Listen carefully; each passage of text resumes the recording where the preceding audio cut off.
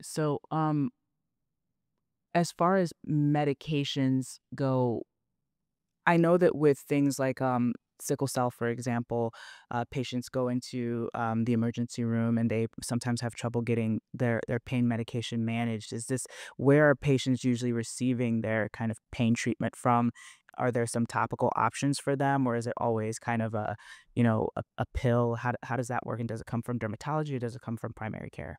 And honestly, we should all clinicians should be comfortable managing pain in HS. So not just it would be unfortunate for patients to wait to see a dermatologist, before their pain is managed. So, we encourage primary care, urgent care, emergency room facilities to manage patients' pain because a lot of these patients have acute pain with their flares. Mhm.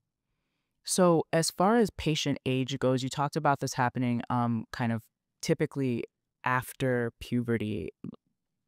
Is there a pediatric population for HS at all? There is a pediatric population for sure, and as we know, the age of puberty is earlier and younger, right? Mhm. So, but then those patients who have a family history of HS, so either mom or aunt or sister, those are the patients that are also more likely to have HS onset at an earlier age. So even patients as young as 10, 12 are getting these symptoms.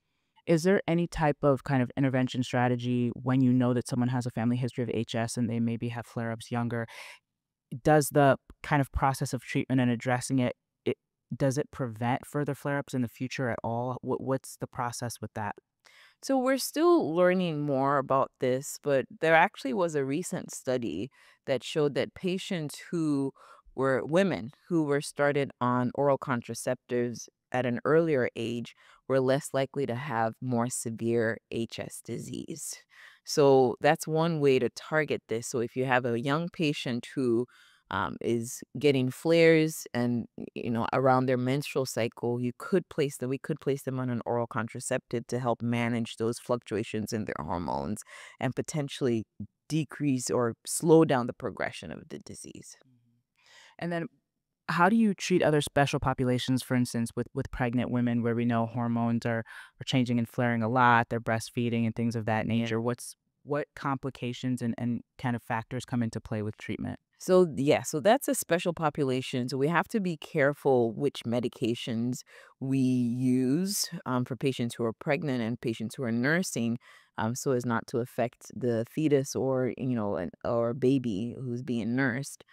So there's certain antibiotics and certain hormonal modulators that we cannot use during pregnancy. So we focus more on the tried and true antibiotics that are safe in pregnancy. We can do small local surgical deroofings if the obstetricians Mhm. are also on board. We work very closely with obstetricians when we're taking care of pregnant patients, and it's great that we have a database where we can see which medications are safe to use in pregnancy and lactation.